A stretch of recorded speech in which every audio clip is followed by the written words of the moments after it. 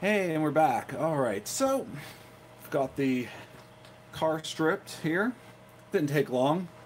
I did this, made some tea. I posted on Facebook a little bit, and now we're ready to get started.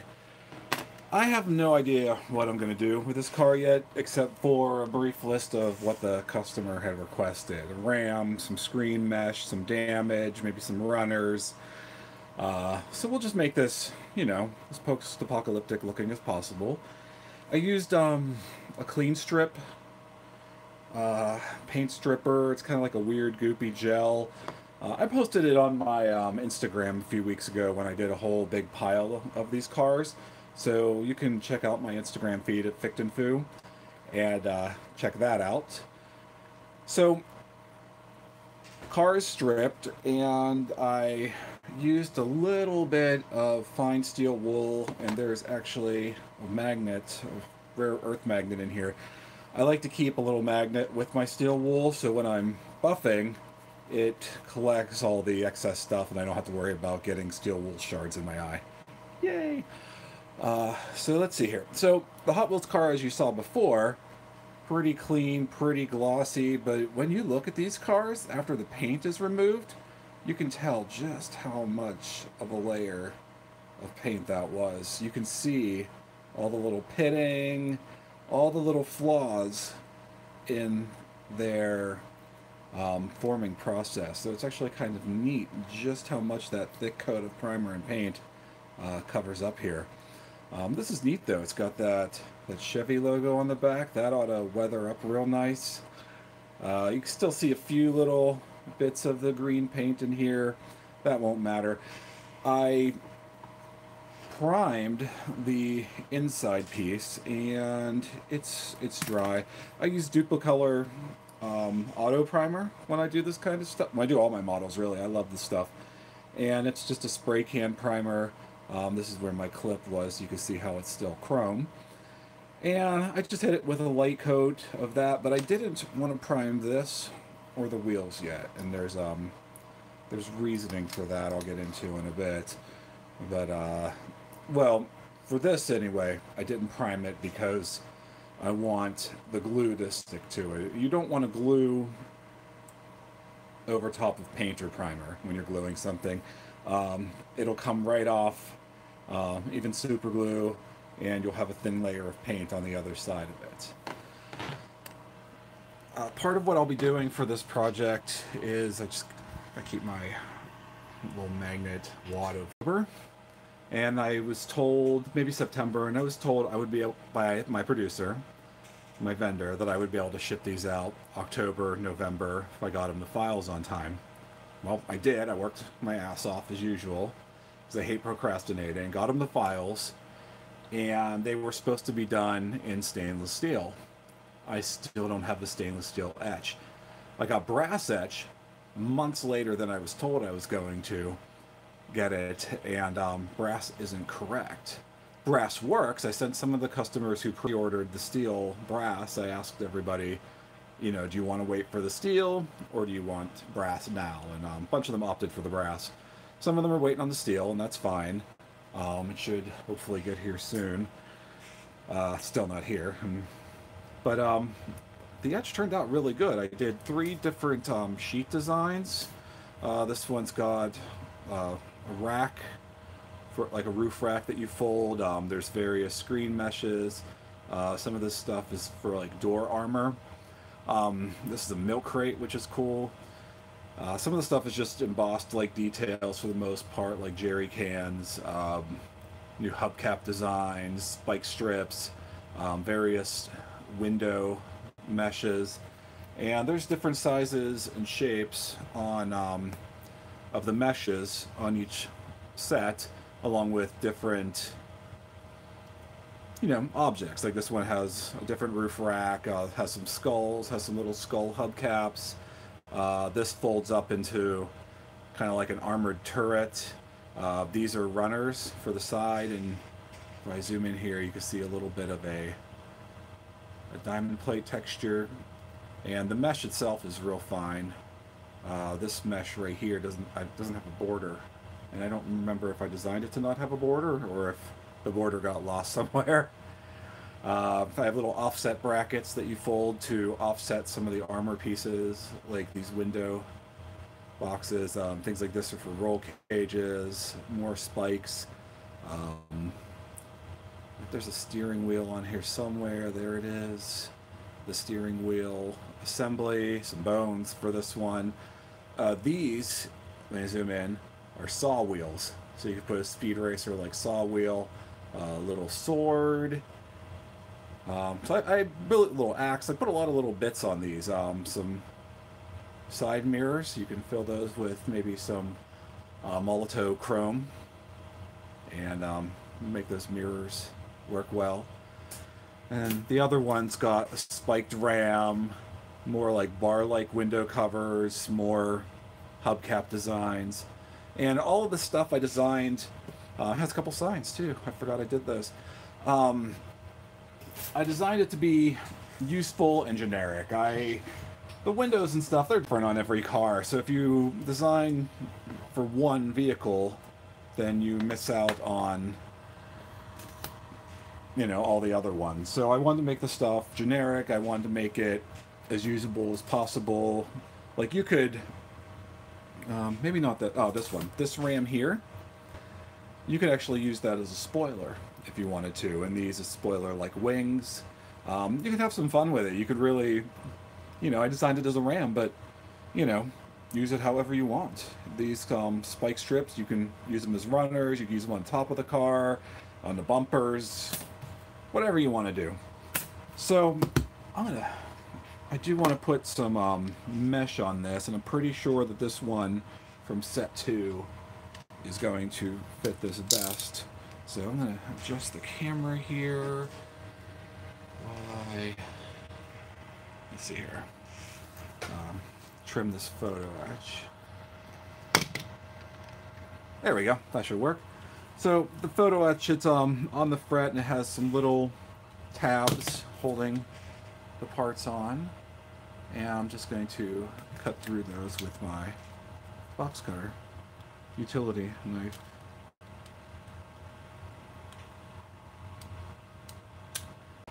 They're half the thickness because they're etched in of the material, just like the mesh is actually half the thickness as it's etched in, so that it looks like there is a frame. This might need, oh yeah, I see this blade sucks. I don't know if you can see, it's dull on the end. So I need to snap it. That's my problem.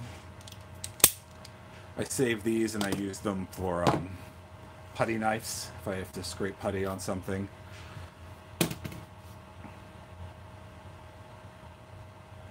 Alright, so I cut this bit of photo etch out, and I'm going to take my bastard file here, and it's seriously what it's called, and I'm going to maybe just, this piece is a little delicate, so you know, be careful when you're doing it. Hold it tight and flat, and I just want to clean off the nubs on the end. So see how that's nice and smooth. This side has the 2 little nubs still, so I will file those away. This file, man, I use this thing for everything. I use it for plastic, Sculpey, that's cured, obviously, is a great file. I use it when I'm working on, when I used to work on Gundam kits, and I just clean it with, I have a steel, brush attachment for my rotary tool, so I'll just clean it with that. Okay, so yeah, this one fits here kind of perfectly. I didn't design it with this truck in mind, because this truck just arrived today, but it's a real good fit. So there's little brackets here. I'm going to take my flat pliers, and these pliers, they don't have teeth. You don't want to use pliers with teeth when you're bending photo etch. So the top parts here, I want to bend slightly back. And if you notice on the other side, there is a little line etched in, and that I could actually bend these with my fingers. I don't need that. That line makes it easier to bend. Some of the longer pieces you'll want to use a tool for, but for this, it's fine. And so I bent the little tabs, and those little tabs are what I'll glue to hold that window mesh in. So I'll set that off to the side for now. Let's see, what next? I have these little science dishes, petri dishes, lids and bases that I purchased, and they're perfect for just a little flat storage. You know, just when you're working on something and you don't want your small parts to get all over the place, that works perfect. Okay, so next up, what do I want to do to this? He wants some side rails. I think what I'm going to do first might be some damage. And I don't think I want to put mesh on this. In fact, I'm probably going to just ditch this window piece altogether. But I'll use it to, I'll show you guys how you can make it look like it's cracked in a second here. I'm gonna leave this open because I'm gonna go with the assumption that maybe the driver can put his foot on the wheel, or the passenger, and you know, shoot out the window for the game if he wants to. I'm gonna switch my rotary tool bit here to let's see, I need a smaller bit size out of the drawer here. Okay, so the correct attachment, and I think I'm gonna start with this cheap diamond bit thing. It came with a Harbor Freight brand Dremel tool, rotary tool, which was pretty garbage. It vibrated all over the place, and it was impossible to, you know, get accurate stuff with. I like my corded Dremel. I don't have to worry about charging a battery. I can just pick it up and use it. So bear with me here. I don't know if this is going to obscure my voice or not. I'm going to use this, and I'm going to start grinding in some dents and such.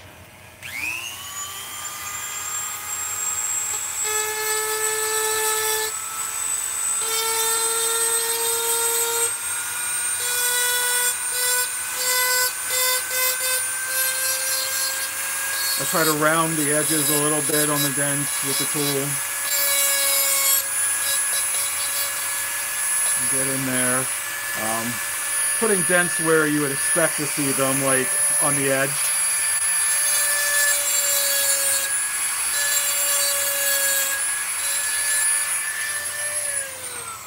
Alright, so you can see right here, I put a dent. Right here I put some damage. When I fill this with primer and stuff, you know, some of the little scratches and stuff will go away. And I'll polish it up a little bit more.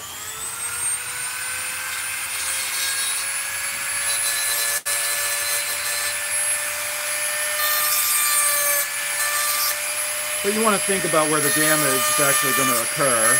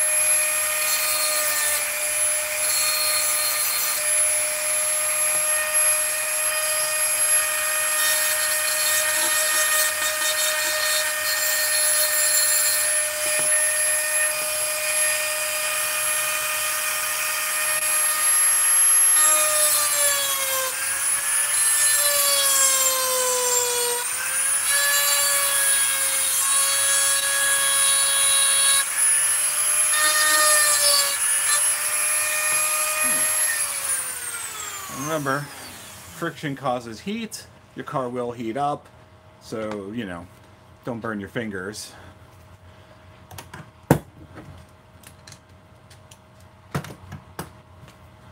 Alright, so I'm going to change this bit, and I'm going to do some bullet holes next.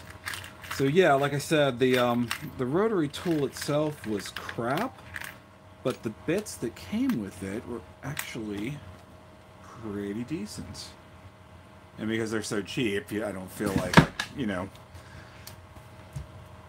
I can, I'm not so worried about damaging the bits as I would a standard Dremel, as I would a standard bit.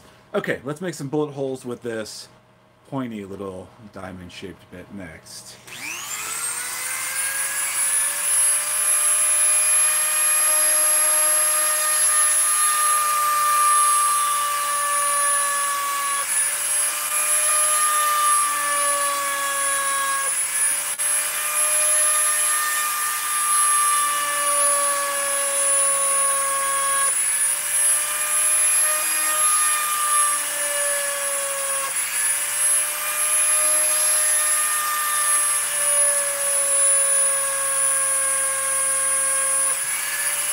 Getting hot.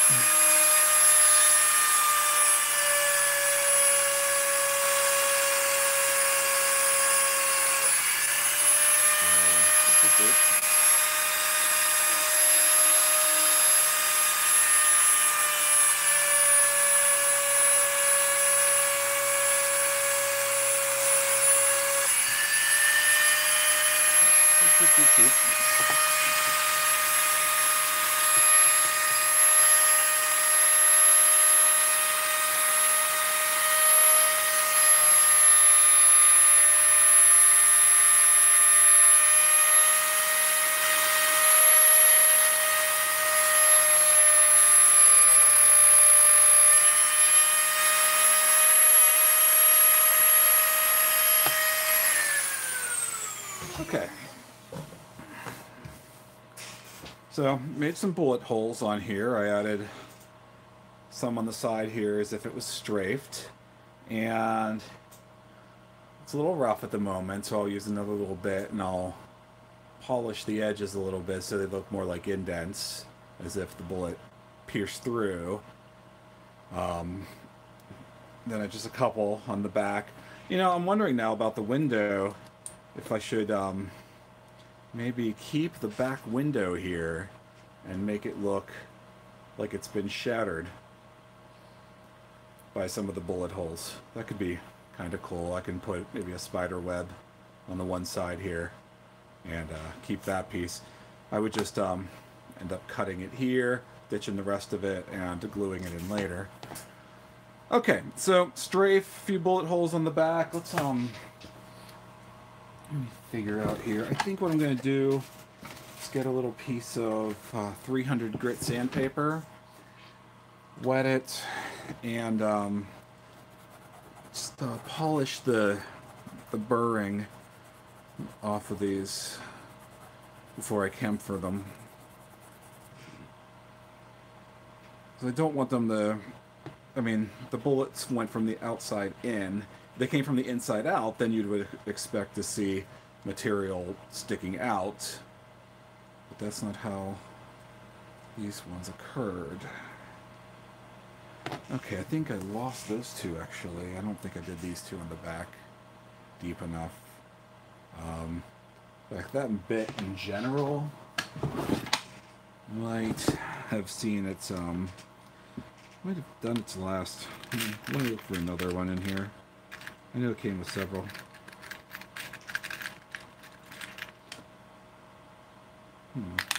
Maybe I'll use this little round cutter instead.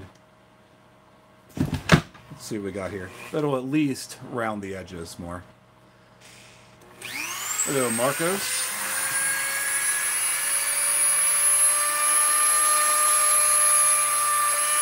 Oh yeah, there we go.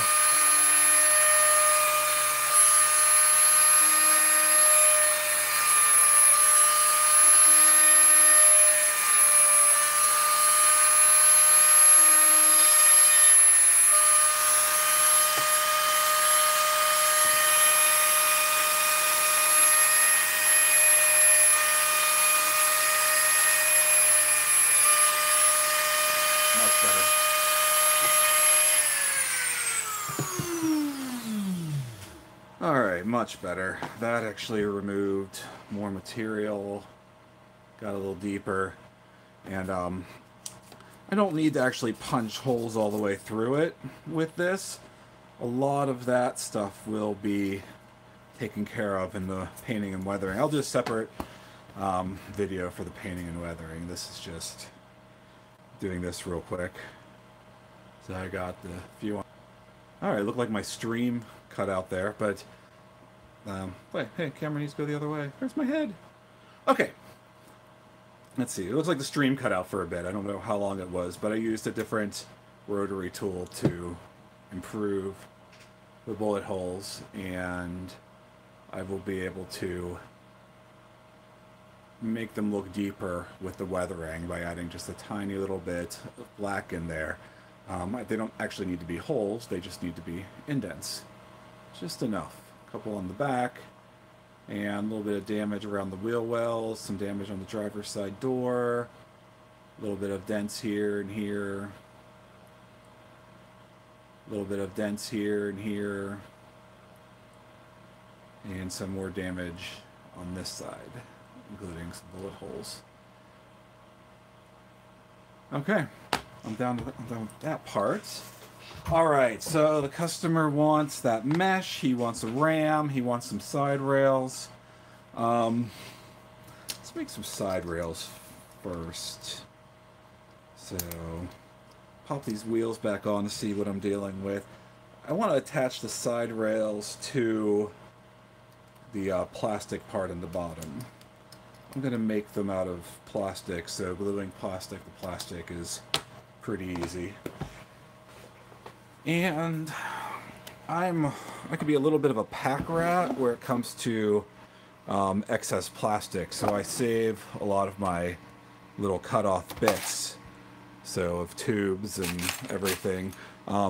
Shit's expensive. I can reuse it, but what I'm looking for in here now is some small diamond plate plastic. And I think that might be the smallest textured piece of that I have. I don't think I have anything with a finer texture. Nah. Okay. So I'm going to start with this and get my metal roller here. And I'm going to cut a strip of this, making sure that I want to make sure that the diamond pattern aligns nicely. So this is a bit off, as you can see. This side is thicker, but it aligns with the pattern better. So I'm going to remove that little excess piece so that I have a nice 90-degree angle of the pattern. And this stuff's just Plastruct diamond plates. It might be the 1/100 scale. I don't know, it's been a while since I bought it. So I only need enough down to 2 bits here. So I'm going to line this up again and have myself a nice strip of this diamond plate for a side rail. Okay, so push the excess off to the side. I got a strip with just enough diamond plate texture on it, and I'm going to lightly sand this a little bit just to clean up any of the plastic on the edge that ends up bending up when you cut plastic with a blade. Okay, and how long do I need this to be? So I can get 2 side rails out of this piece.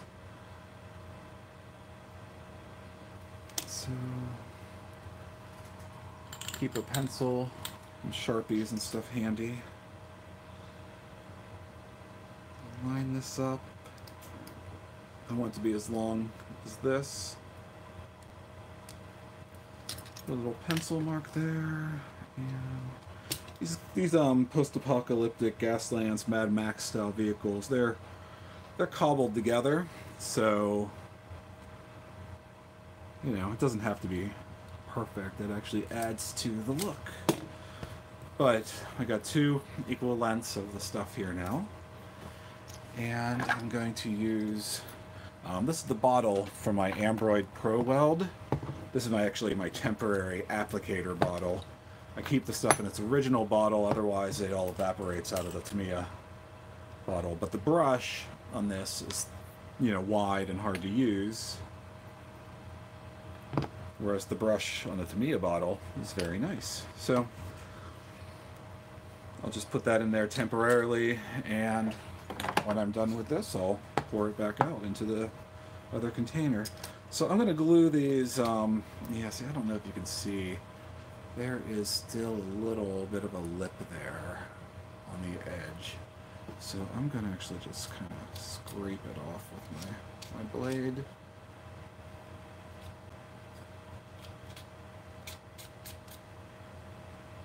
And that should do the trick. Okay, so I'm going to use the Ambroid, and I'm going to glue these diamond plate pieces to the sides.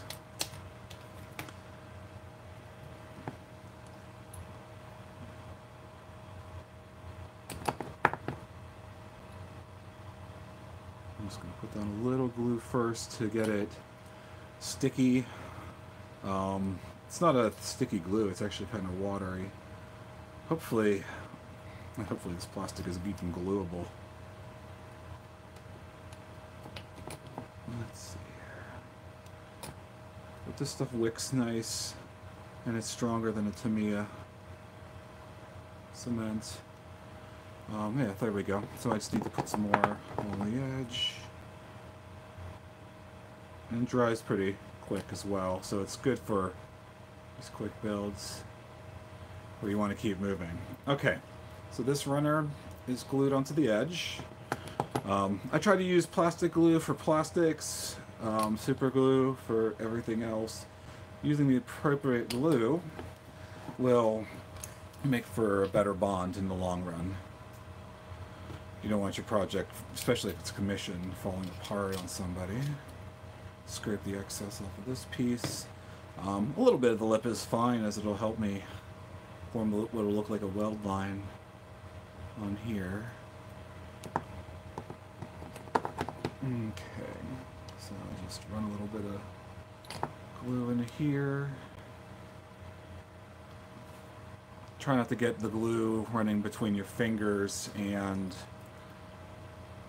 the part in the car, because then you'll end up with fingerprints that you'll have to sand away. Oops, see, I'm putting that one on and I bent that one.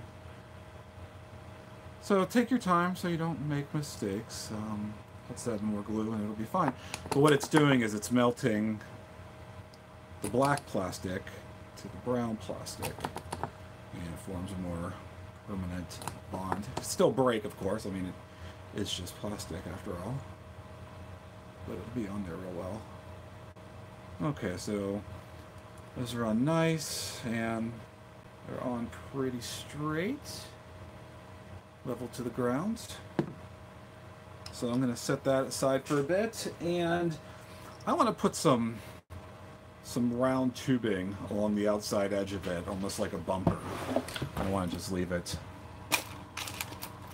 the raw edge.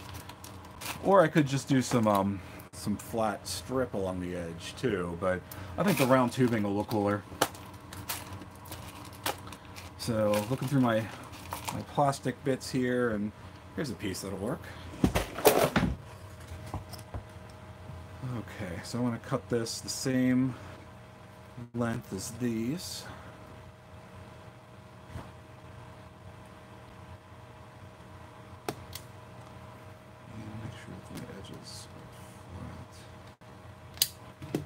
Where's my file? I'm going to file the edge of this up a little bit here, just to get it flat. And 90 degrees. I don't want it to not be 90 degrees. And I'll test with this first piece I cut to see if it's the correct length. And it is. So I will use that first piece to measure the second. And I'll just cut it like a fraction of a millimeter longer, because I'm going to have to file it.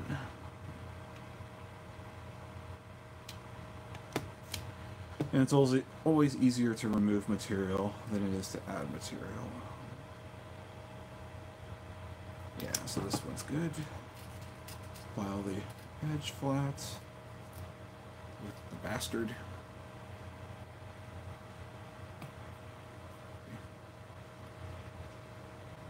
Mill bastard. I got that from my father-in-law. I got a bunch of them. He gave me a bunch of his old tools a long time ago when my wife and I got married, and good stuff. I'm still using it today. The stuff's outliving him, which is sad. He was a really nice guy. I liked him. Okay, so for these side rails, I'm not going to use the Ambroid. I'm going to switch to the Tamiya Extra Thin. The Ambroid is thin, but it does not wick like the Tamiya stuff. This stuff will, I'll put a little bit on one end, and it'll wick all the way to the other. A little touch just to get it in place and not going anywhere. And I like to glue from the non-visible side whenever possible. Less cleanup. Plus the underside's going to be dirty, rusty.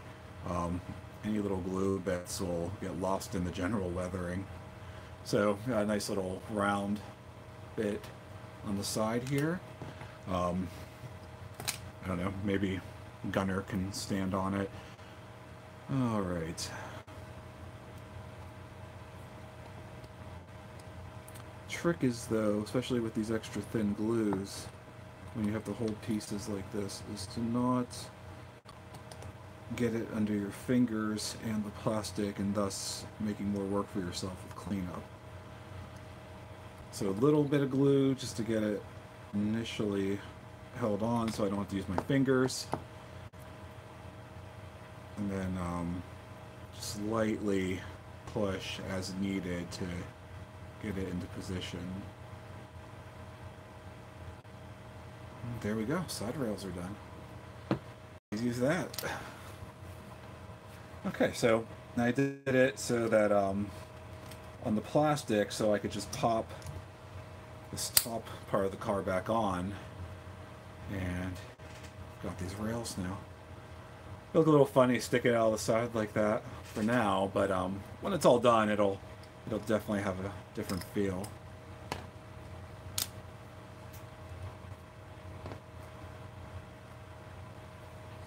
All right, what's next?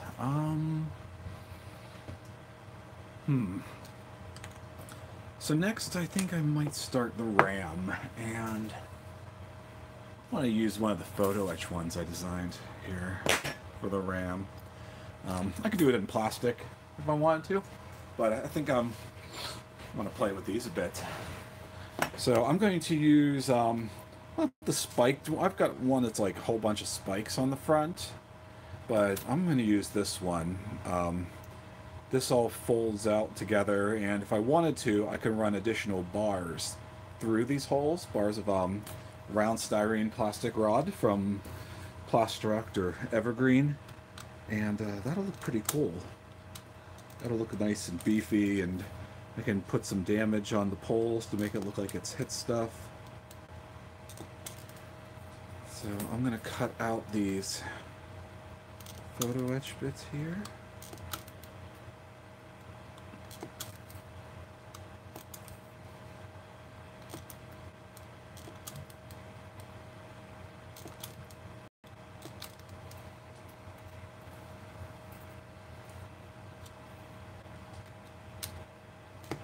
Alright, so I just kind of pop those out with the box cutter, and I also made a mount for these, so I'm going to cut that out as well.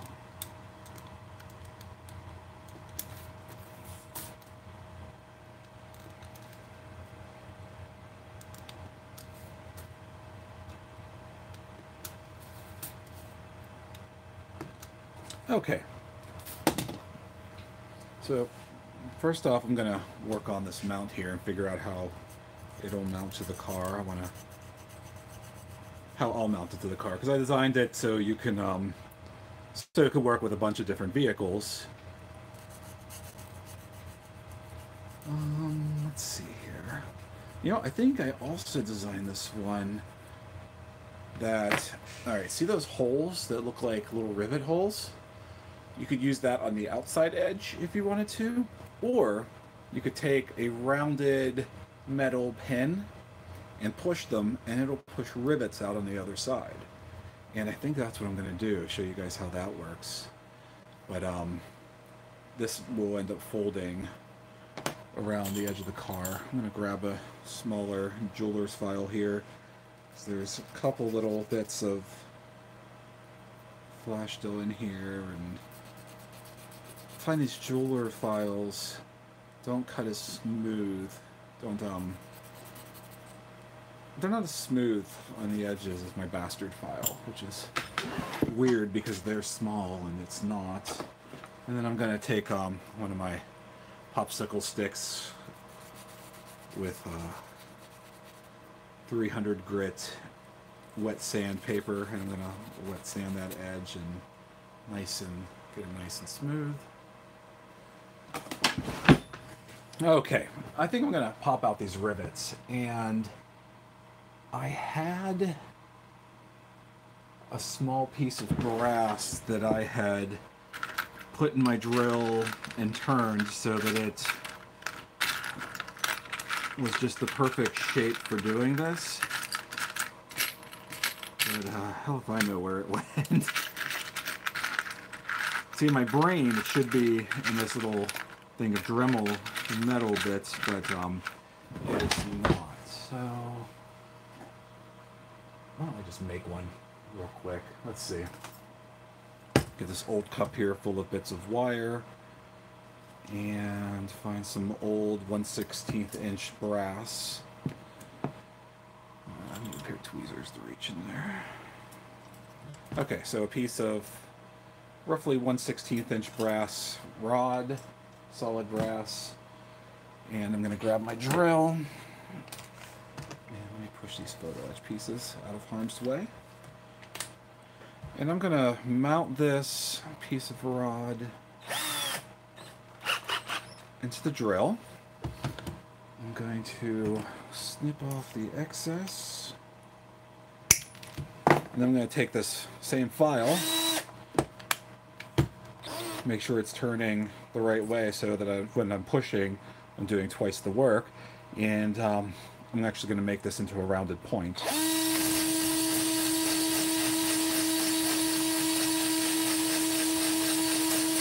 So I've made it, you know, it's getting there. This won't take long.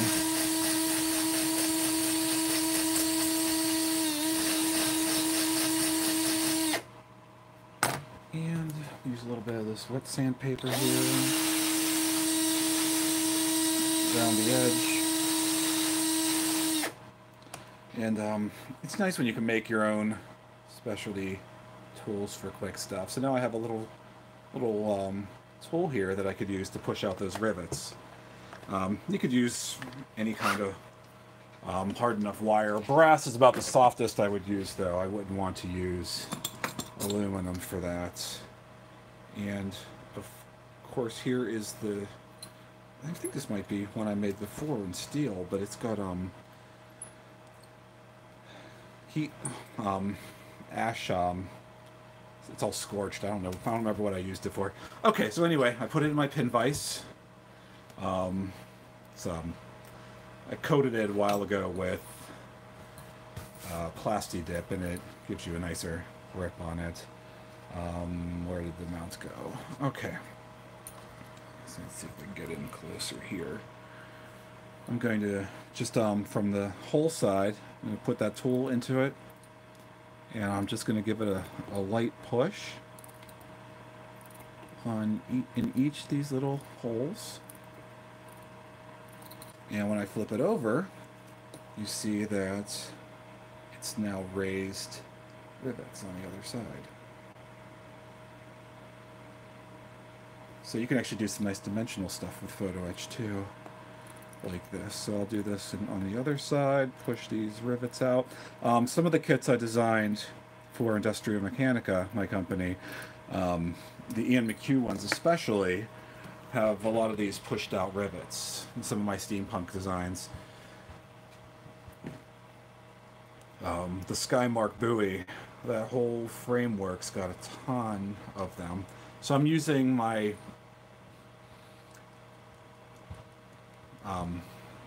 toothless pliers here to fold this piece, and it'll go here.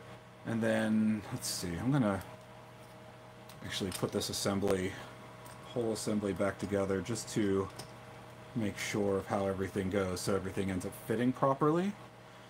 You know what I might do is I might tuck one end of this photo etch in between here, like this, and that'll hold this ram on a lot better. Yeah, that's what I'm going to do. So I'll fold the bottom half, and I want to line this up in my pliers right along that fold line. I don't want to squeeze too hard because then I'll end up undoing all the rivet work I did. But once you're sure that's lined up along the line, just fold the etch. Just give it a fold. Photo etch can be intimidating if you've never used it before, but I design it to be as easy and foldable as possible. I don't like to design kits that are hard to make. It happens, but I really try to avoid that. So yeah, I tuck that in, and you know, between that and gluing it on the bottom, that's gonna hold on. That's gonna hold that ram on really well. And if I push it over a little bit, I might even be able to center those headlights. Nope. All right. Well, it's not gonna be able to center the headlights. You know, I didn't design it for everything, but you're not gonna see the headlights anyway because of the ram in general. So yeah, I'm busting this sidewall off, of course, because I'm not going to get ample time to dry. It's alright. Glue, glue, and more glue. Yeah, so this stuff, you can tell it's working because it's melting the layers. You can see the melted line of glue and plastic there. Alright. So yeah, I need to be more careful when I'm picking up the sides of this while I'm, you know, until it cures properly. And I might actually put a little more plastic underneath it just for added support later. I might add a few little side strips here. You won't really end up seeing them, but it'll make the whole thing more sturdy. Okay, so let's make the ram part of it now. We got the mount for the ram, and that worked as easy as I'd hoped it worked. I actually haven't built any of my own, any of these sets yet, because I was waiting on the steel myself, but I did them in steel because I figured if they get chipped, then it's just a natural steel color underneath, and who cares? But what I'm going to end up doing with these before I paint them is I'm going to put them in some brass tarnishing agent, which is going to make them look like a weird grayish brown old brass. So if it does get chipped, it'll look more like old metal than it will shiny brass. I don't want to see gold underneath there. So I'm going to fold these edges now. And let me see if getting the camera closer to the thing here will allow it to stay in focus better. That's why these first videos are pretty informal.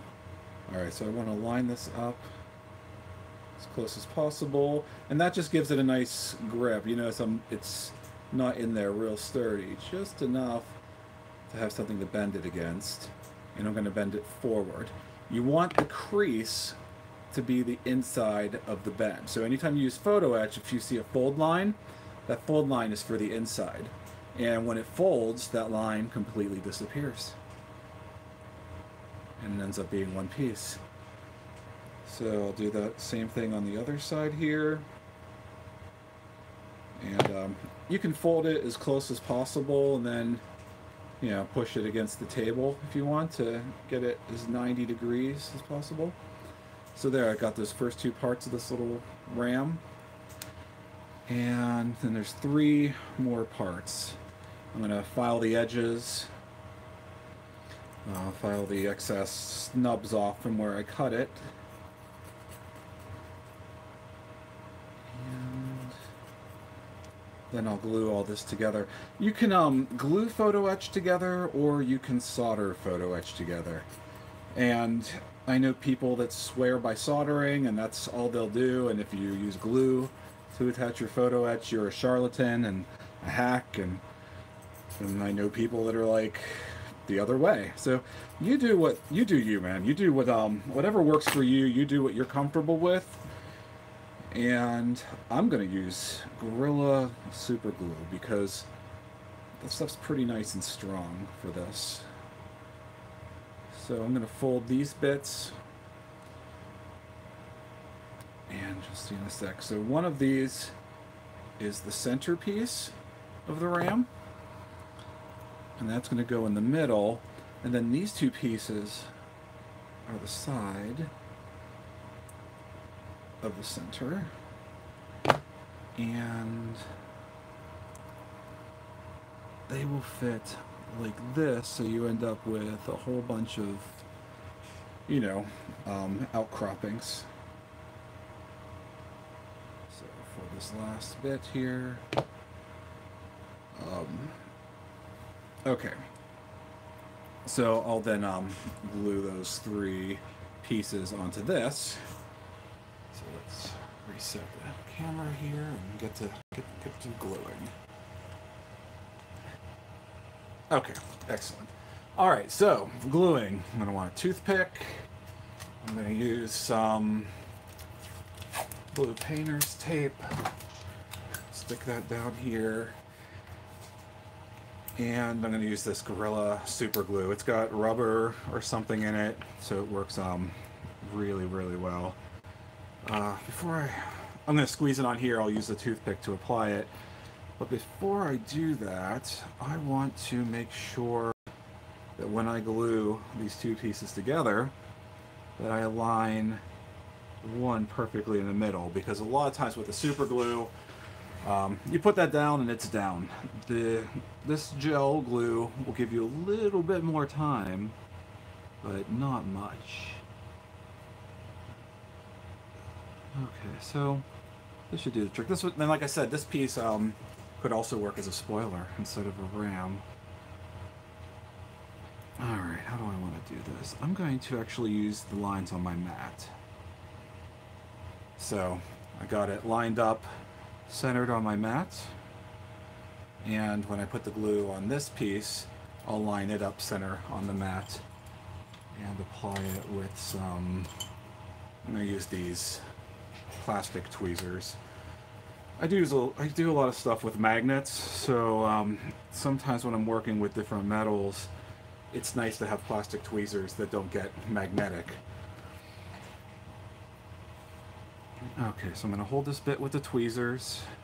Some of you guys will be like, oh man, when I do that, I lose my parts to the carpet monster. They fling out the tweezers and they're gone forever. And to that I say, use a little bit of,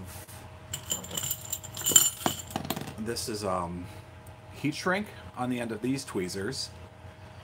And I have other tweezers, not at the moment because I've peeled it off, but I'll use some of that Plasti Dip. And I will dip the ends of my tweezers into that, and then I have rubberized tweezers, and that, unless you're doing something that involves heat, it works really well for gripping these small metal parts. So now that that's in the center, I can just apply these other 2 bits, glue it down on either side, stand it straight up after I glue it down, and that way I'm assured that the 2 edges are aligned top and bottom. And, you know, rotate your parts as you need to. Just a little bit more glue here on the toothpick. And that part's glued on. And then after I'm done gluing, I could just toss that tape, and you know, makes a nice little quick glue palette that's stuck to your table for as long as you need it.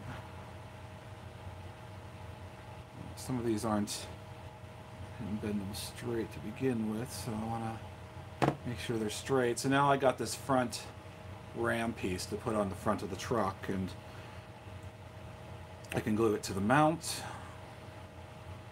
And I'll glue it to the mount in a bit. I want to figure out, you know, exactly where to glue it from a side angle, because, you know, if I glue it down, then it's closer to the ground. If I glue it up more, then it's, you know, just make sure I angle it correctly. I also want to see if I could slide some plastic through these holes here. If I can slide the plastic all the way through, then that will look kind of cool. See what I got here. This looks like round rod, but it's actually hex rod, so that won't work.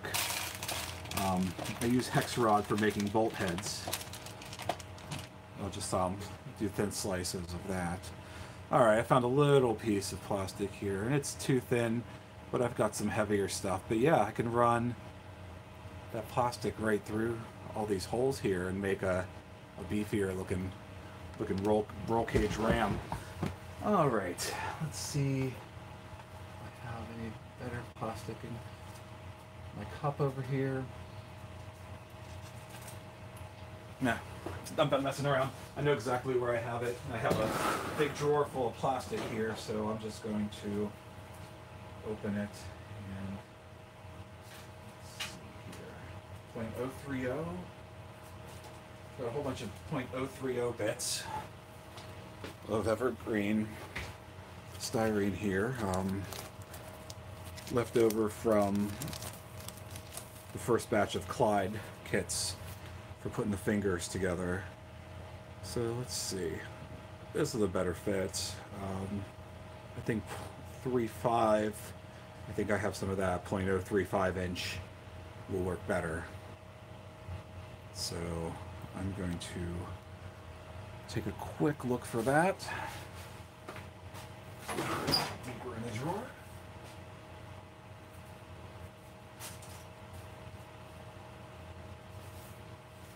Okay, I got a strand of 0.035 now. When you do this kind of work for long enough, you tend to have a lot of extra materials, and you know what you want to keep on hand for what you're going to do. So yeah, that fits through there. Not completely snug, but snug enough. I'm going to take these. I love these. They're tweezers, but they're nipper tweezers. You can get them on Micromark. And I'm just going to snip that off at the end. Put the rod through again.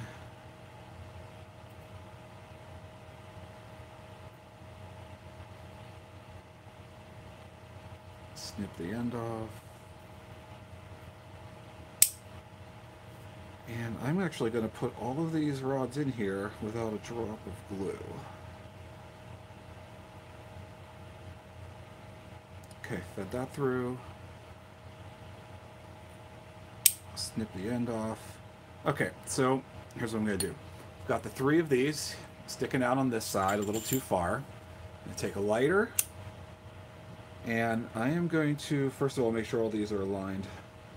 I am going to hold the lighter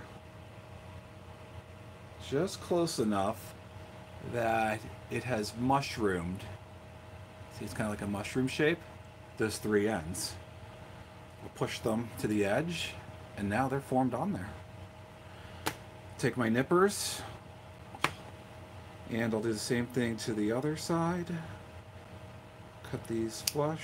Not flush, but I will leave like a little less than a millimeter off the edge of each of them. And I will hit this side with the flame. Not too close. They've mushroomed, and now they're in there permanently. They're not going to go back and forth. So I've got these, this neat looking ram piece now. It'll go on the front of the truck. with some bars. Love post-apocalyptic stuff like that. You can get kind of crazy.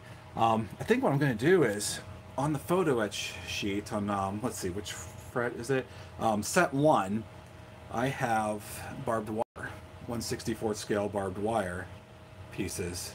Some of the jute twine from my other demo stuck on there. I'll snip some of this barbed wire, and I'll have a few stray pieces of painted rusted barbed wire stuck in this grill, as if it busted through something and it stuck. All right, let's see where I'm at then. Layer this car back together and be a little more careful about the side walls this time. The rails.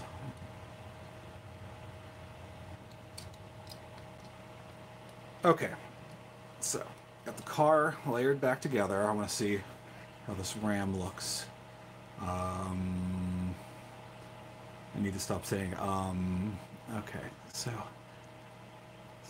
stick this. I might actually flatten these bottom rivets so that I can slide that piece in better. Probably wanted to show you guys how that worked. And I'm definitely keeping the top ones. I'll glue that down.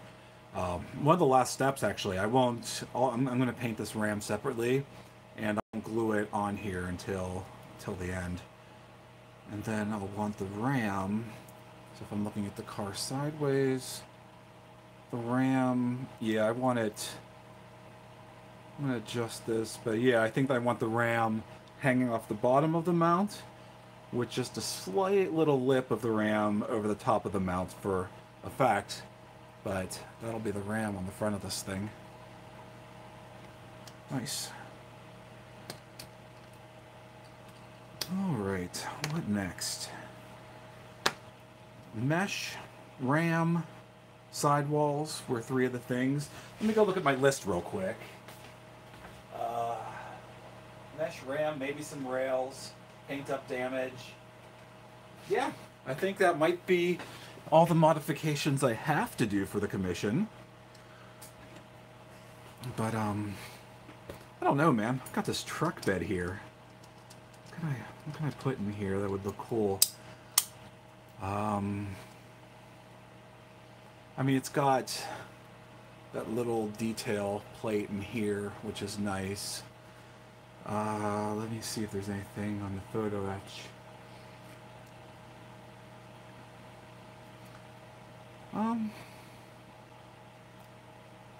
Alright, so if it's a pickup truck and you're using it in a post-apocalyptic death race, where guns and rockets and other stuff and rams and stuff is allowed, the passenger is going to have a gun, so he's going to be shooting shit. The back of the pickup truck, this is a little bit of a low bed, so I would not want to be the guy sitting back there. So I don't know exactly what I'm going to do with that. I might just throw some gear back there. One of the things I have on these photo etch sheets that I did is I just did some rough outlines of weapons. So you can see here I've got a machine gun, shotgun, some knives.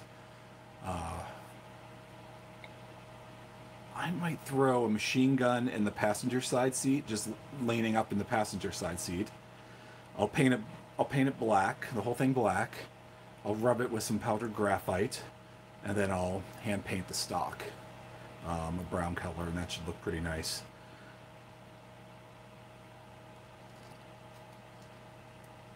Let's see here. Looking at these other sheets for some ideas. I've got, let's see, I should do something with the side windows. I'm putting mesh on the front window. I should put some mesh on the sides. Got these, what I call dot mesh here. I like that stuff. And I might use, these can be used as saws, or if you notice there's a little line around the outside, you can bend them up and use them as wheel spikes.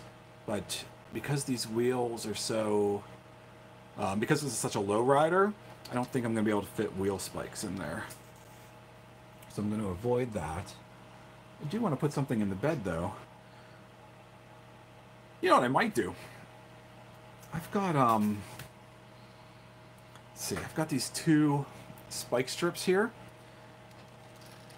I might put one sticking up on each side of this to prevent people from maybe jumping into the back. And there's a couple smaller ones too I can put on the back of the vehicle. I'll do that. And I wonder, I don't think they're going to work for this car. I have these door armors, but I think they're too wide. They're not the right shape for this car. And I might want to use some mesh anyway. Let's see, these meshes here are for the little triangle windows that some of the cars have on the door. Just looking for the right piece of mesh to use or modify. You know what? I think I'm going to use, let's see here. Yeah, I'm going to use piece 20 here from set 1, and I will cut it to fit.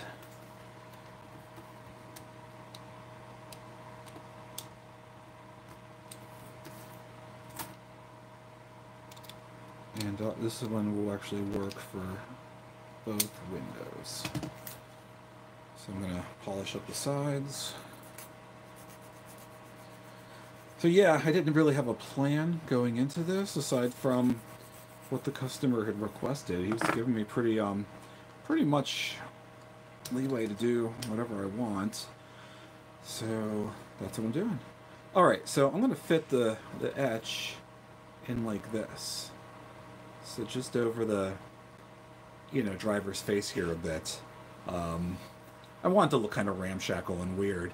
And so I'll cut this in half, and then on the inside of the truck, I'll put the glue line, let me get a toothpick, I'll put the glue line on the inside of the window edge here, and the glue line will end up being hidden.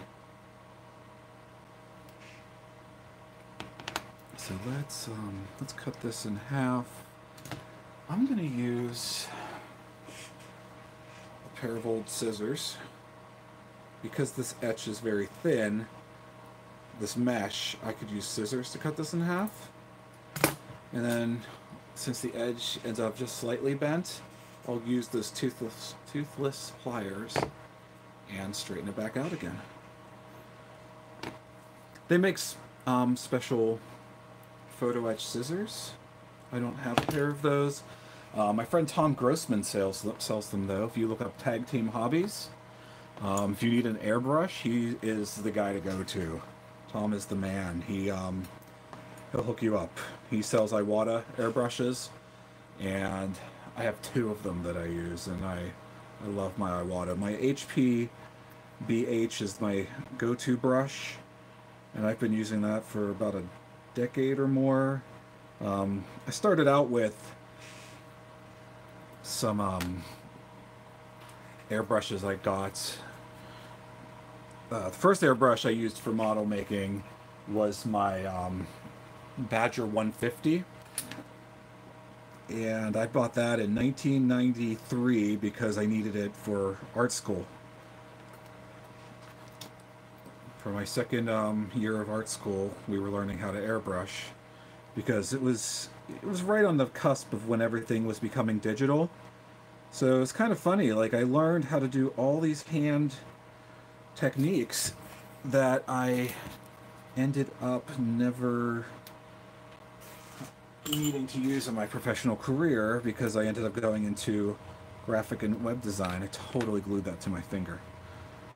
All right, let me push this around a little bit more, see if that is kind of a problem. Okay, you know what? I got a better plan here. Anyway, yeah, airbrushes.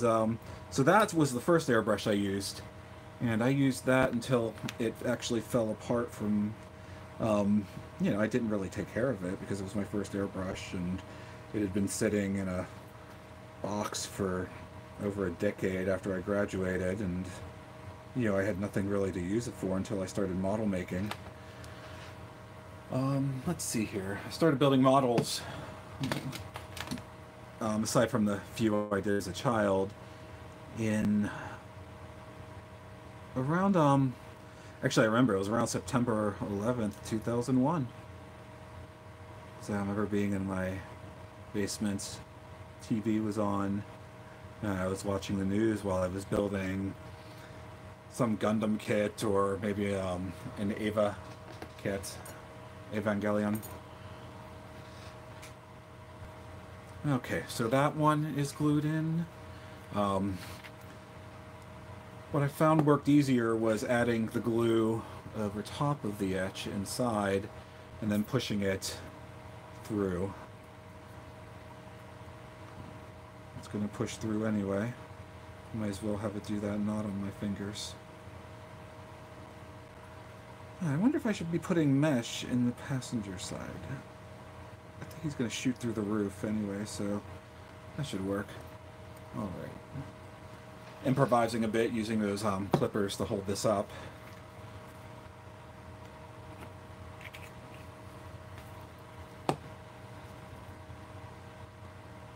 Okay.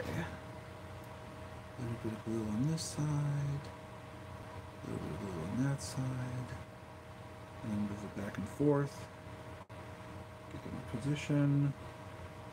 And get that toothpick out of there before the glue sets. Which it does.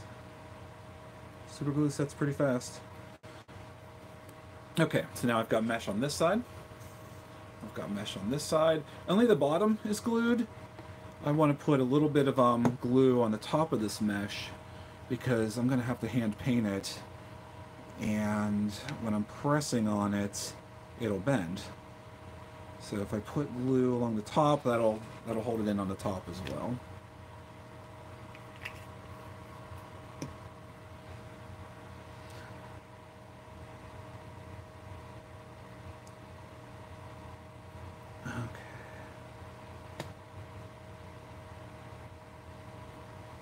Trying to get a nice dot drip of the glue. Let's move around here. There we go. And being careful not to get any glue on the mesh itself, otherwise it'll fill in the holes and look weird. Alright, take out the excess with a cotton swab, and now I've got these mesh panels glued on both sides here. Want to glue metal to metal if possible, because it's just better that way. The glue will stick. Like I said earlier in the video, you don't want to glue, stuff to the primer, because then it'll pop off with a piece of primer stuck to the other side of it and damage your paint, damage the part, make it difficult to clean up. It's one of those mistakes that people do, and you learn from the mistakes, make the mistakes, and then you know what not to do next time. Nothing wrong with that.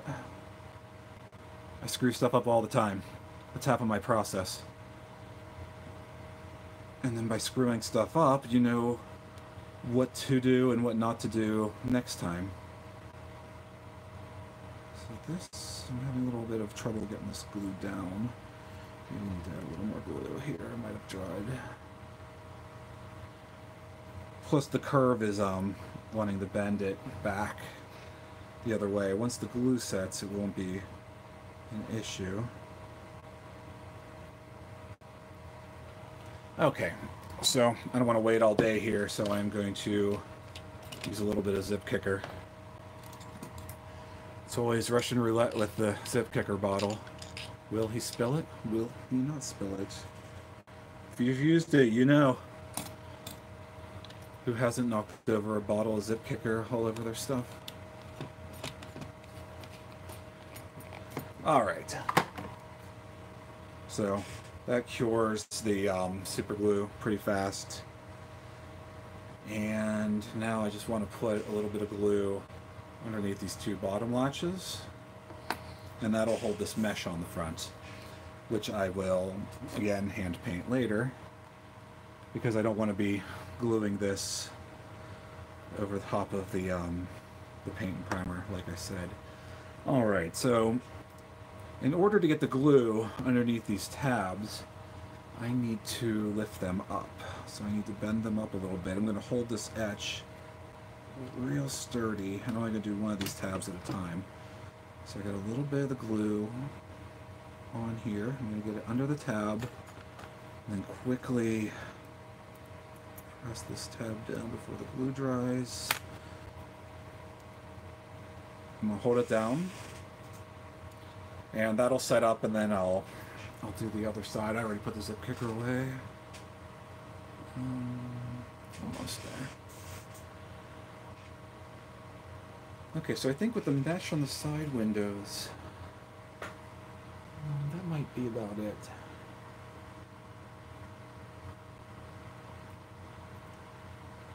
Oh, and the spikes. I wanted to do the spikes. Forgot about those. Okay, that side's set up. I'm going to use I'm going to hold this tight, bend up that piece a little bit, stick a little bit of, that's all cured. Yeah, I really like this rubberized Gorilla super glue. Usually I end up using the stuff I pick up at the dollar store. It's a couple of the bottles of the original brand of super glue for $1, and I still use it a lot. I mean, it's decent stuff. It's, you know, this stuff. I like the BSI stuff, but you can never ever get the lid working again. I like to use a push pin. I use a colored push pin for the actual bottle, and that stops it up and keeps the inside from drying. When you try to use the lid, you end up with all this stuff that ends up dripping down the sides, and it becomes a big mess. So if you take anything out of this demo, it's that tip. Okay, mesh is glued on for the window. You can glue mesh in on the inside as well instead if you wanted to, but I kind of like the look on the outside. I'm going to let the super glue on all this mesh. I mean, even though it's super glue and it says it dries instantly, I like to let it cure for a little bit before I add any damage. Jason Cox. Yeah, he has the same problem. He uses a nail and it still clogs eventually. And yeah, it does. I mean, this I haven't used in a while, and it came out, and you can see that there is a lot of super glue caked on this thing, and let's see, it might be clear through there. All right, put that away. I don't need that stuff. That's the extra thin stuff, which does have its uses. Don't get me wrong. That's why I keep it around. I like it. It's just those damn bottles, man.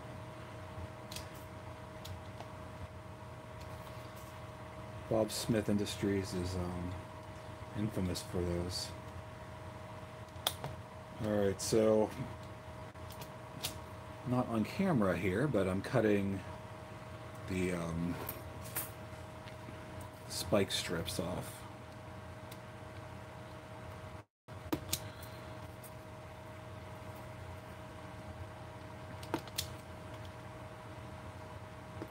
Yeah, these will look pretty neat on there. And let's see, those were from set 1. On set 2, there's one, two, yeah, there's 2 shorter ones. Did I want to add this to the back of the truck or not? Oh, actually, there's a couple shorter ones on set 1 as well. I'm just gonna use those. I was thinking maybe I want to save them for another time. I get stingy with my, even though I have, you know, a few sets of this in reserve, I get stingy with my stuff, so I use it sparingly when possible, because I never know. I'll use something, a week later I'll be working on something else, and that part I used would be perfect, and I don't want to buy a whole kit for it. So, all right, so let's fold these short spike strips up first, and they're a little sharp, so you know, be careful with them. I'm gonna finish folding them on the edge of my table here. So the way they're folded is they've got, you fold them and you have that lip, so you end up gluing along the lip here straight down onto the side. If it didn't have a lip, it'd be near impossible to glue.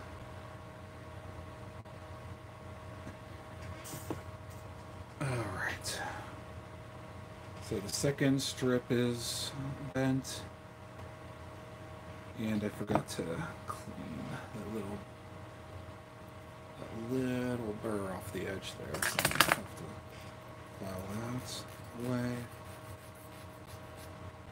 And this one, so it's easier to do before you fold the edge. Okay, so those little pieces. Now I've got these longer ones. Make sure I file them down first. A couple little nubs on the bottom, and a couple on the sides. One on each side. And that one's filed. And this one is filed. Okay, I have a pair of needle nose without teeth as well that I use for the longer stuff. So I'm going to use the hard side of this plier as a hard edge for when I'm bending this.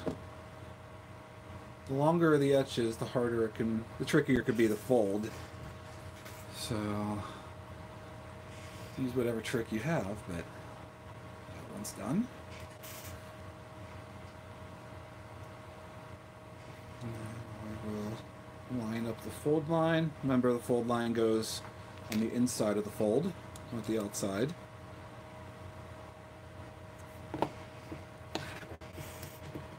Just do it like this. There we go.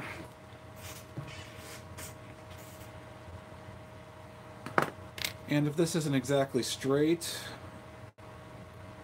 the folded edge, you can put it in your flat pliers and smush it flat again. And there we go. Okay, so now I've got these spike strips, and again, I'm going to glue them to the bare metal as opposed to the primered edge, like I keep saying.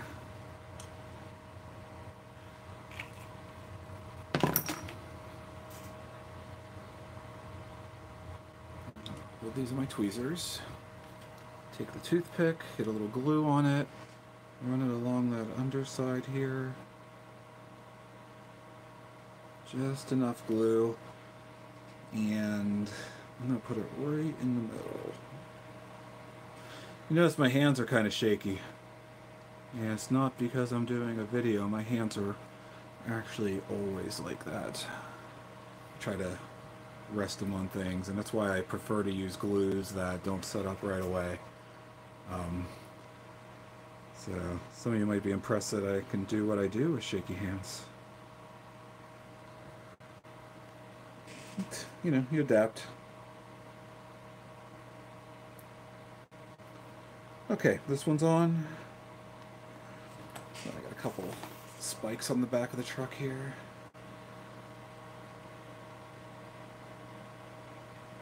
Okay. And I'll put these two little ones on the back of the door hatch.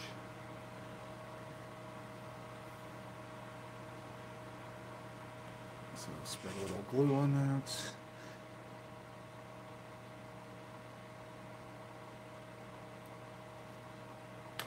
Yeah, I want to make sure I don't put these all the way over to the edge, because then, you know, you'd be gluing that door shut in real life. It's the little things.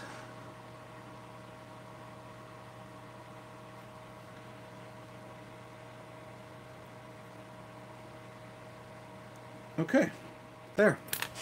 I think that's it for the detailing. So I've got, push that down, snap that in. Okay, so I've got this little bit of, I don't know what, something happened. Oh, okay. So here, look, check out what happened here. I was like, why did that break? Why did that pop up?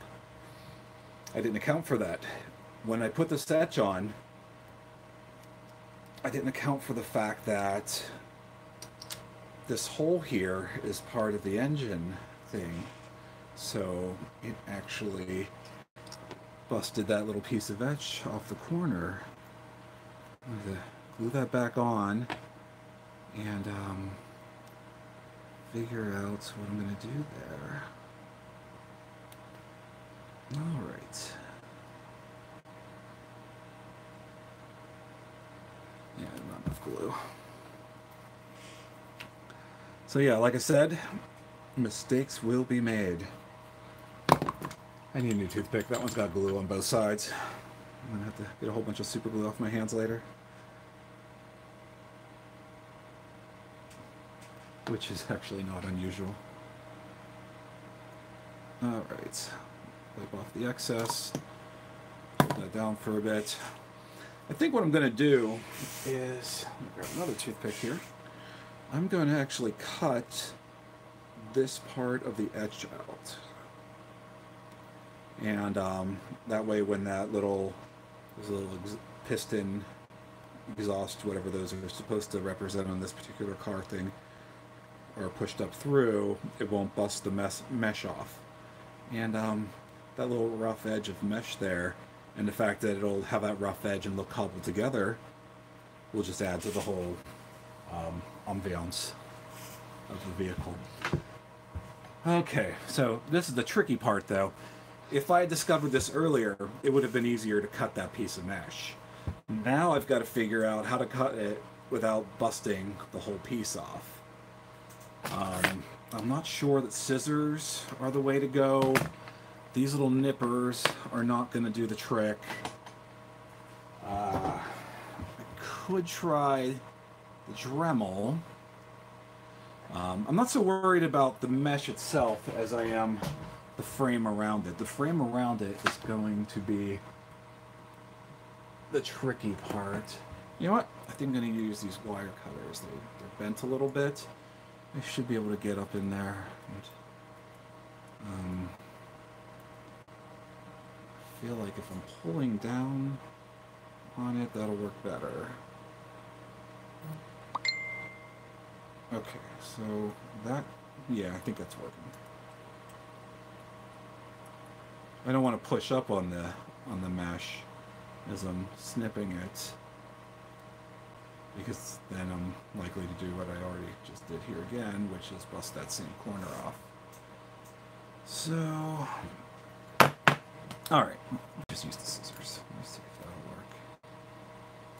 If I can even get them in there.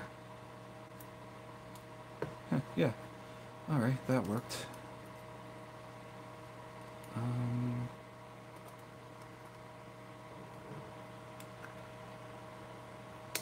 So yeah, planning ahead helps.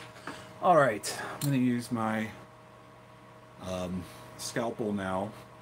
I love the scalpel handle. The scalpel blades themselves are super cheap, and this handle is a lot nicer than the normal flat scalpel handle, as it's more comfortable to hold. You have less risk of damaging yourself. But the rest of this etch should just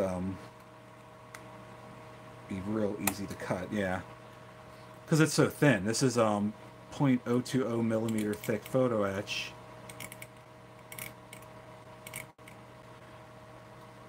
And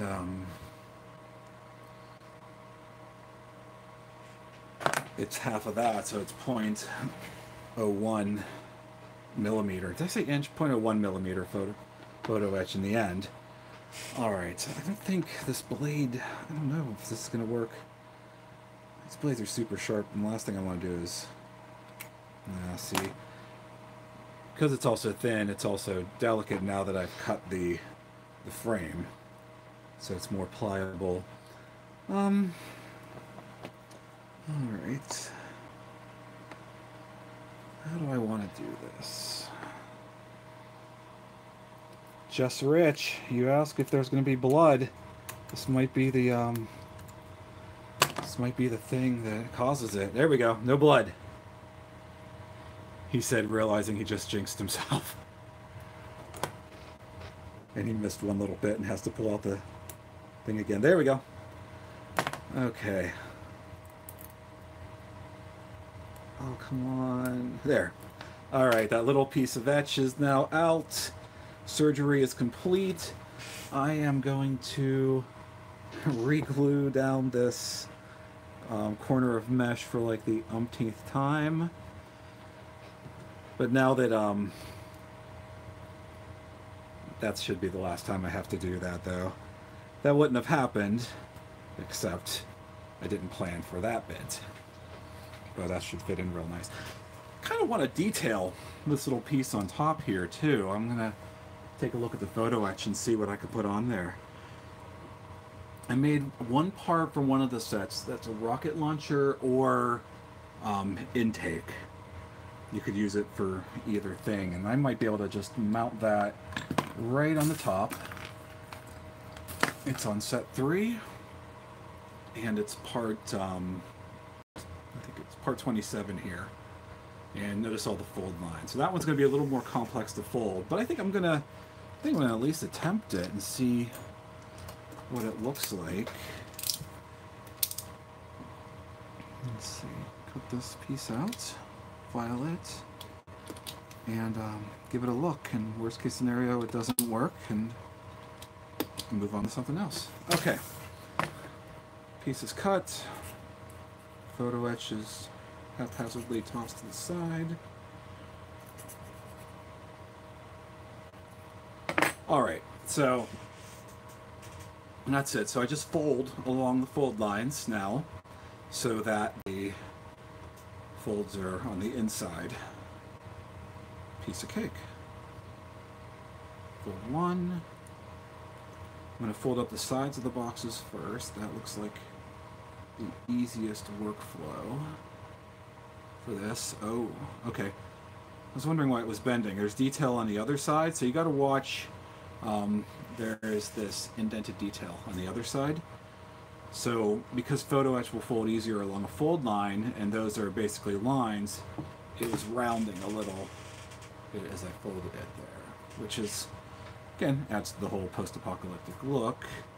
Okay, so I'm going to fold in this dot section first, and then I'm going to fold,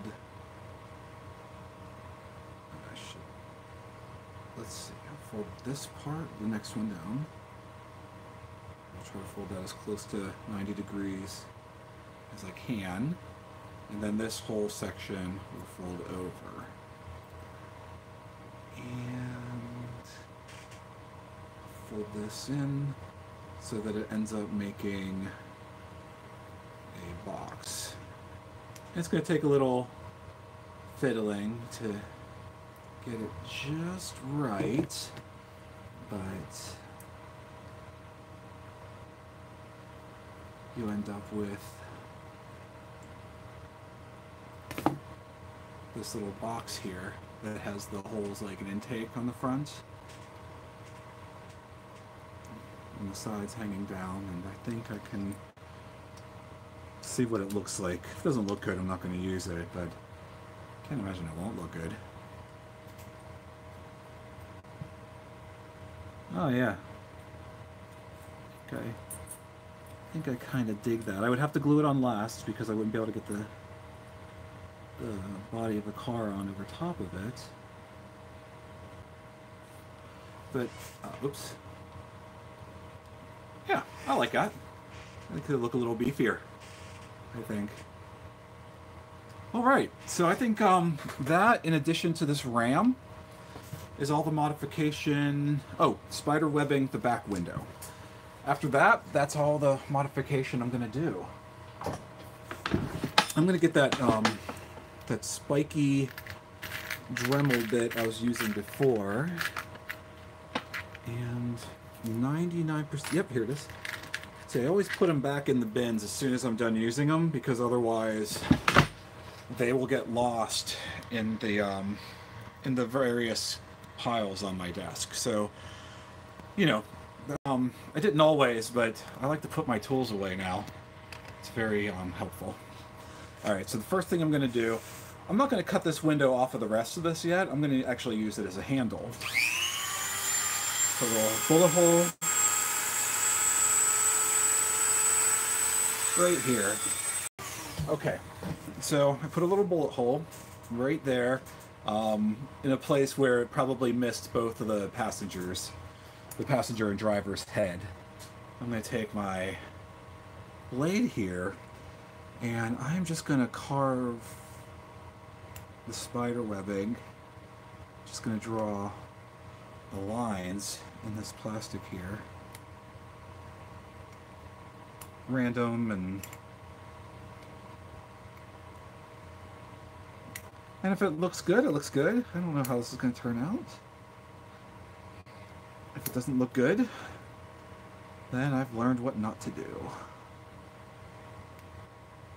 If it ends up filled with blood, I blame Just Rich.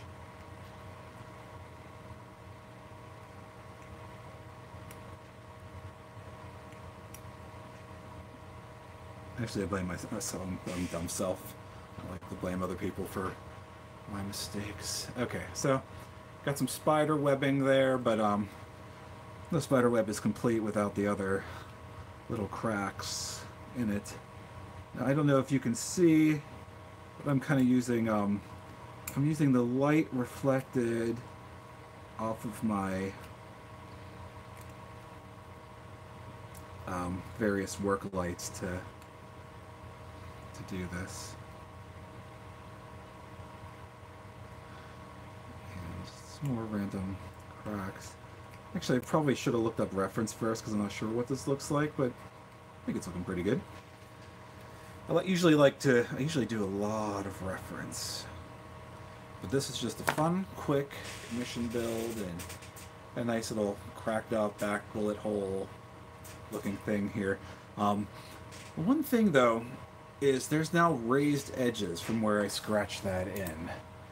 And I don't really want raised edges, but sanding it will make the window less clear. So I think I'm going to, I have some 2000 grit stuff here, sanding paper. I think this might be the Tamiya stuff. And yeah, this is working.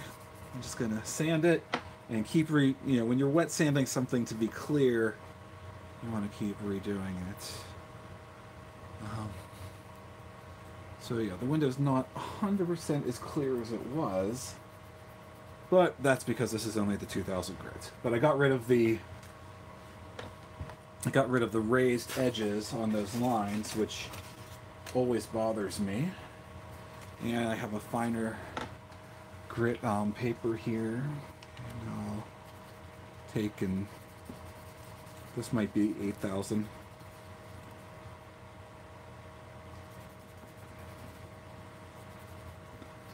All right, so now the window looks a little frosted though.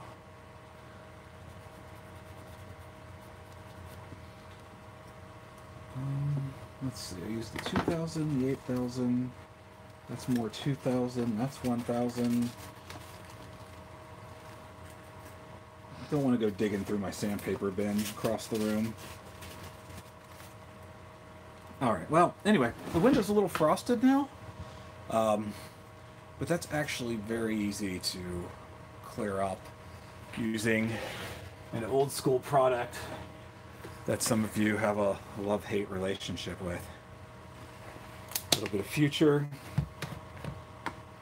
cotton swab. This is the part where I start losing followers because I'm using Future. And I'm just going to cotton swab a little bit of that Future Floor Acrylic by Pledge on there. And that's going to get that window glossed back in. The stuff is going to seep into the holes. And some people dip canopies into it. I don't like doing that. I feel like it collects at the bottom and makes a little bit of a mess. But I do like that the future is thin enough that it goes in there. Now, the window looks good, decent again. Now here's the thing. I don't really care too much about it being cloudy, because later on, this is going to be covered in a layer of dust. But I still like to have the nice base to work from here.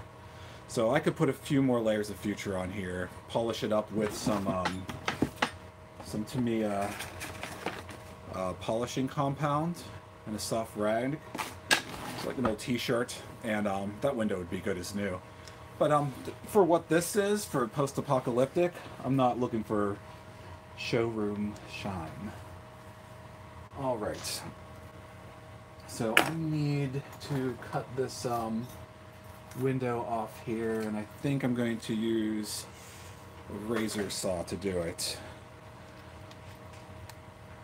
So let's actually, you know what? I might score and snap instead, since it's plastic. I'm gonna score along the back of the sunroof, moonroof window here.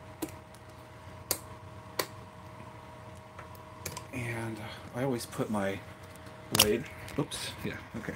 There we go. Always put my blade back on my magnetic tool holder up there. Those tool blades are sharp. I don't want to get myself with them. Okay, now I'm going to bend this down and just wiggle it a little bit. See, I scored it, and that created a fail line. So it'll fail along that line. I don't have to worry about damaging the rest of the parts. And now I've got the separate rear window here, which, you know, I don't know why I bothered with the bullet hole and the, you know, maybe just to show you guys how I do it. The dust is probably going to end up covering it up. So these are the parts. I'm calling this done, except for paint, which I will do probably later. But I got a nice hour-and-a-half long, you know, little modeling video out of it, and it's a cool looking truck. With the paint, I'm going to do this in a blue color. Truck will be blue, kind of a medium to light blue color, and lots of rust. I'll do the hairspray technique with it. So I'm not quite sure how this demo is going to go, because I'll be doing some airbrushing. I'll have my compressor going. I will have my ventilation system going. I've got this, when I built this workshop, you notice there's a vent hole back here, and there's one off to the side where I do my airbrushing. And I built a small shed in my against the back of my house, and inside of it is a cheap Harbor Freight dust vac collector. It's for sucking out sawdust and stuff. And so what this does is I flip a switch, it turns on the outlet outside that's plugged into, and immediately it starts sucking air. And it's not on because it's kind of loud, actually. Not the fan itself. The fan itself is not any louder than the air conditioner, which is right next to it, the whole house air unit. That's actually louder than the fan. The noise in my room, though, comes from the air being sucked through the long lengths of PVC. I wasn't accounting for that. So it's like a weird, the world's most annoying, loud musical instrument. So those, that's going to suck out all the air. When I'm dremeling resin or anything, I'm usually doing it over that hole. Or I made this little contraption out of a yogurt lid, piece of PVC, and a cardboard tube. I used to have mesh. I airbrush in front of this, so I can airbrush closer to the edge where I'm comfortable, and it just gets suctioned down at the back from the air pressure. And it sucks away all the dust and fumes. I've got this dapping thing here. It's just a hard rubber thing. This is perfect for doing. I think everybody should have one of these. When I do my plants demo, I'll show you how I do it. I use it for when I'm doing rivets. I mean, not rivets, eyelets. When I'm hammering eyelets. But it also makes a nice block for this. No air gets through there, and then all the suction ends up at the other one. Or I'll put it over in the airbrush station, and all the suction ends up here. And yeah, somebody said that's genius. And yeah, I really, when I had the opportunity to have a new shop here, when we put the addition on the back of the house a few years ago, I wanted to do it right. I wanted to make sure that all the fumes and all the dust and crap were getting sucked outside. It doesn't get everything, and I don't have it on all the time because, like I said, it's noisy. So I still get dust around my shop, but it works. Okay, so I guess that's it for now. I'm going to clean up my work area here from what I did, put this car and all of its bits inside of this plastic petri dish thing here so that they're all together, so that I know where everything is. And when I start painting it, I'll do another live demo, and as usual, I'll have my live demos up on YouTube as an archive, so if you missed the live version of it, you could always watch it when it's not live. So thanks for watching, the 4 or 5 of you that kept popping on and off here, and I'll show you more later. Check out fictonfood.com for more tips, and industriamechanica.com is my business, my production company that I run for other cool stuff. See you guys later. Thanks. Bye.